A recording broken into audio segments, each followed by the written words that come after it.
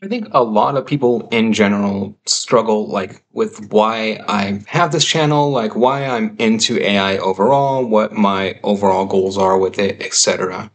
I get 100% that it is a very common like tactic and goal within like YouTube, and especially combining that with marketing to do something where you're like like I'm independent and not invested in something, and then like invest in like my course or this particular part of the industry that I'm invested in, etc. Right? Like to me, like that is my goal is the exact opposite of that. Like I never want to fall into that, like at all, period. And then so I'm very like conscious of that first and foremost. I've gotten like I'd say like so like 3 years now. I've kind of like been like on my own as a corporate entity, and I haven't starved to death in 3 years. So I'm doing I think something right within that. And then, uh, kind of my overall approach from the beginning was to make sure that I'm not investing in a singular portion of the technology, right? Like I didn't want to just go down a rabbit hole. Like I'm only the word vectorization guy. I'm only the like HDC guy. I'm only the swarm algorithm guy. Like I didn't want to ever be in any of those like has very specifically. And then so like part of that, and a large part of that, is I haven't wanted to invest in a specific path.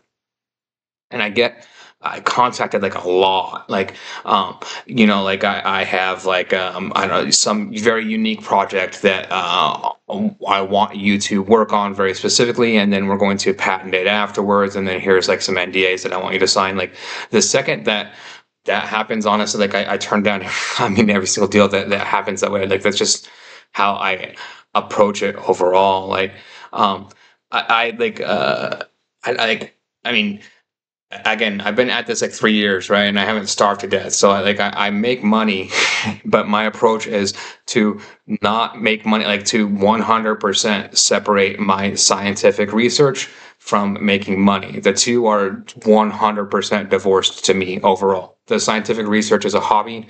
The my businesses and what I do for businesses is how I make money. And to me, they're very different avenues. Like like a majority of my money flat out comes from entertainment, like like toys, like those like types of things, right? Those areas, like consumer products, and what entertains you is like what I make my money off of. Very simplistically, what like if you're bored, like that is okay. That's where I want to try to make my money overall, right?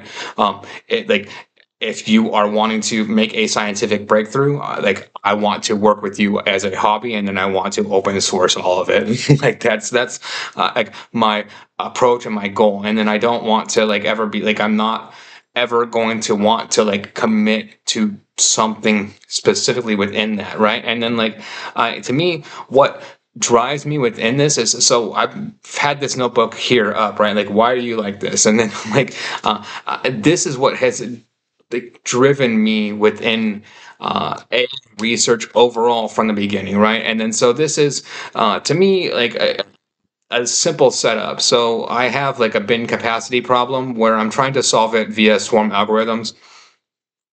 And then like I end up like beefing up the swarm algorithm quite significantly. Swarm algorithms and genetic algorithms. And then the goal is so I have a bin capacity of 10, and then I have different item units. And then these different item units, I know from double checking and quadruple checking the math that they should add up to a optimal score of 6. But this is like 6 bins required, right? Because 6 bins, each bin having a capacity of 10. And then when you combine these, you can optimally combine them in 6 bins. With the next optimal solution being 7 bins. And then so that's what is crucial within this, and what brings me back over and over and over again. Like, why does it come at 7 bins? Like, why are you like this? That's what I don't understand overall about what is going on here, right?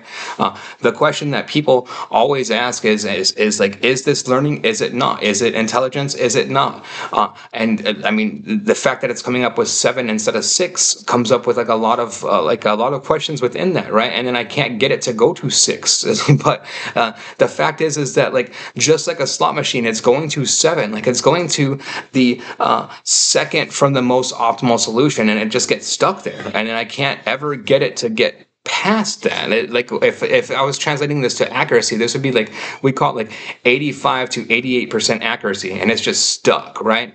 And then I even include my Swarm Queen optimization within this, and then so the Swarm Queen is doing like all different types of stuff to this. She's like mutate, reset, explore, and she has different options to set and go through, and then still it's the same thing. It's just stuck at 7. And then even in this one, I reduced one of the values. Like, I take this down like 0.5 just to make 100% sure, give it a little bit more leeway. And then I also build it out. Like, you can see here, like the bins, and then so you can see very clearly, right? So it's this bin maxes out 9.99, 9.57, 9.32, 9.26, but then it doesn't here, like, I don't know why it doesn't max this out. Like, it could max this out a lot better, like a whole lot better. There's, I mean, a few different ways that you could, like, just looking at this, like, you could move that 2.82 and that 1.65, and that fixes this whole entire thing, right? Like, to me, like, just looking at this from base, and jump, like there's like few tweaks that you could make to like make this the 100% optimal solution, but it doesn't do it, but it gets to the solution right before it, right? So it's not random guessing. Random guessing would be like 10% accuracy, literally, because this isn't a multiple choice or a true false problem, right? True false would be like 50-50 accuracy, and then so like this is putting like a hard problem to get to 100% accuracy. If you were just like random, if you threw a bunch of monkeys on a typewriter, right, they would never be able to get to even like, let's call it like 85% accuracy. But then like, how is it able to get to 85% accuracy? And then why does it just get stuck there? Like, it's like, I am never going to leave 85% accuracy, but I'm going to be 85% accurate like 100% of the time. Like, why? What is the fundamental mechanics and underlying mechanics within that, right? That is what intrigues me within all of this overall. And I don't claim to know the scientific answer within that, right? I think that's another thing. Like, I'm not trying to like propose any sort of hypothesis. Like, the last thing that I want to do is ever propose, like, if I ever crack this to the point where I'm like, I think that I am ready, and I could show you and showcase to you like a theory of everything. Like, here's the theory of everything. I wouldn't do it. Like, I would not showcase it to you, plain and simple. I would like keep it to myself. Like, I would not ever want to try to put that into the world, just like flat out. Like, I wouldn't want to deal with like the like people like just like the backlash from it, right? Like, I don't know. There's just like it's interesting to me, like, if you just like, even on like a hobby basis, you have like, you know, like, I'm going to play around with like number theory, or like I'm going to like, I'm interested in space and science, and then all of a sudden like people have like, it's a US problem to me, especially like very like derogatory they can treat that in very derogatory ways, like for like whatever reason. Like, it's everyone thinks that everyone has their own agenda, right? And then so if you are like going off into those things, you have to have your own agenda. Like, and then that's like, I again, going back to like why I do all of this. Like, I think people have a very hard time understanding I don't have an underlying agenda within all of this overall, right? Like, that's like my goal is not like some like overarching thing where I'm going to build out like some like secret framework, and then I'm going to like, you know, like rule the world with my my framework and my models. I don't care. Like,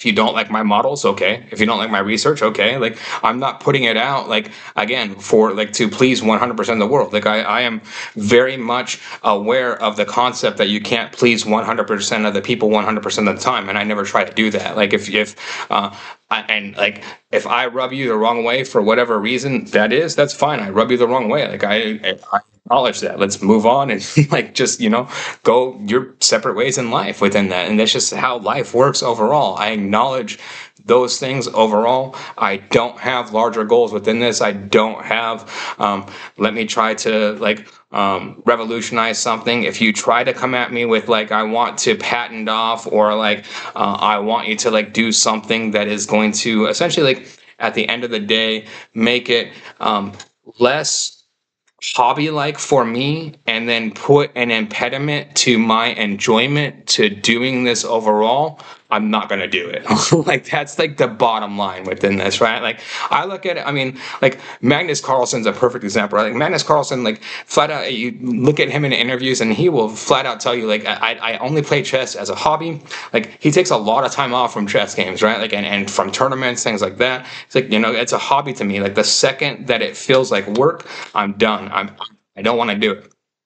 I understand that mindset 1 bajillion%. That's exactly how I feel overall about deep scientific research. Again, my money is very specifically not tied to the deep scientific research. Like that is very, very purposeful to me on all levels, and that will always be the case. Like, and the bottom line within that, like, I think people have a very deep misunderstanding of how valuable scientific concepts are as a breakthrough. Like I mean, flat out, like, nobody gives a rip.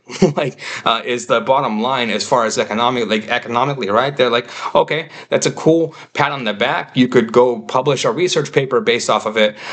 Now go figure out some way to commercialize that and then turn it into a product, and then we could actually talk, right? That's like whatever. Like, no one cares. It will produce unlimited energy. Like, okay, like what does that mean as far as in terms of commercial value?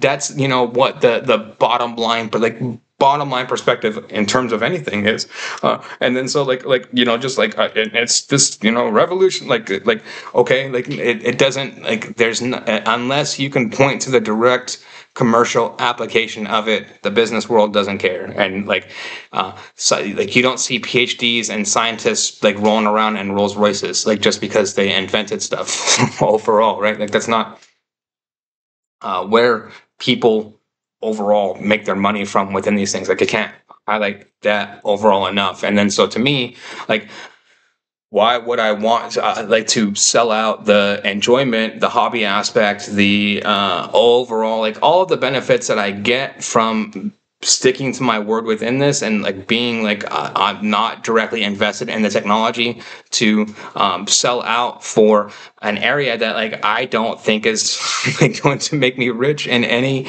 aspect, way, shape, or form whatsoever. Again, like, I'm very happy with the areas and aspects that are outside of like pure AI overall, like, and that are like actually like commercial ventures and avenues that are very specifically, like, again, like, I like to play in the entertainment space. Every single one that I've said yes to is in that I've ever said yes to has been in that space and playground. Like, my a lot of my background coming up was like sales and marketing, engineering support, right? And then like executive type of roles from there, and then consulting type of roles. But I'm very, I bury it a lot. But I mean, if you have 10 years of ancillary marketing experience, and then like a lot of that is working for, let's say, like, kind of like Mad Men's, literally like style, like agencies and marketing agencies that are like, like flat out like New York Mad Men style based marketing agencies. You like, even though you're on the technical side of it, and all you're doing is the tech end,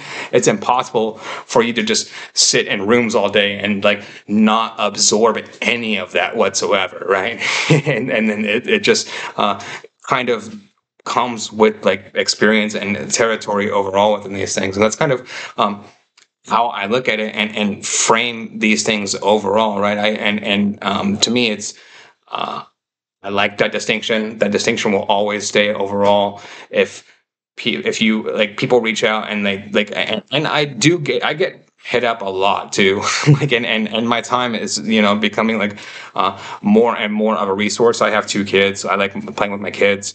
I don't always have time to like reach back out to anyone. And then, but bottom line, like if you're reaching out to me with an idea and it's like, why is this guy like not reaching back out to me? Like 99%, it's you're like, whatever it is that you're trying to pitch me, you're trying to turn my hobby into a business, and I don't want that. Period. Like, take my idea and do it. If you think that you can make millions off of anything that I open source and that I'm putting out, like, do please do it. Like, if you think you can cure cancer with like one of my models, go do it. Like whatever. Like, please. And then like just let me know. Like, that'd be awesome. That's all I ask for within that, right? And then that's my overall goal within this. And then so hopefully that is pretty crystal clear. If you like this type of content, please like, subscribe. Thank you very much.